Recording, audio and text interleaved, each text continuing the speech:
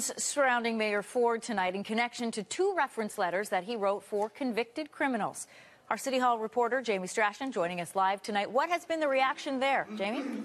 Well, Anne-Marie, the reaction has been one of shock and disbelief that Mayor Ford showed, in the words of one councillor, very poor judgment in writing these letters. The mayor's behavior has seemingly become a daily talk here at City Hall. Today, no different.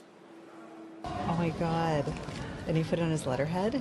Disbelief at City Hall today about two character reference letters written by Mayor Ford on city letterhead, vouching for two convicted criminals. That's not something that I would ever do, and it's inappropriate to be giving references to characters like that. One for friend Sandro Lisi before he was sentenced for threatening to kill his girlfriend. Ford calls Lisi polite and courteous and points to his work during the mayoral campaign, writing, "Mr. Lisi was an exemplary member of my campaign team where he displayed exceptional leadership skills and worked hard both in and out of my campaign office." Sources tell CBC Lisi never worked on the campaign.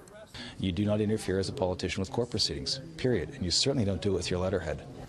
Can you move the camera, please? Are you gonna do that? The mayor was mum about Lisi today, but in the past has defended their relationship. He's a good guy, and I don't throw my friends under the bus. Another reference letter the mayor wrote was on behalf of tow truck driver Douglas Sedgwick. Ford calls him courteous and polite, but Sedgwick is a convicted murderer and has numerous driving offenses. City staff said it was a bad idea to reinstate his license, but the tribunal granted him one. There doesn't seem to be a lot of concern or contrition from the mayor's office or those close to him about these letters. In fact, just the opposite. The narrative seems to be the mayor believes in second chances. He's written numerous letters for people that have broken the law. And Rob's character is, he doesn't judge people when they come to him. He doesn't throw the book at people. He tries to help them. I think all of us would want friends that stand by us in difficult times.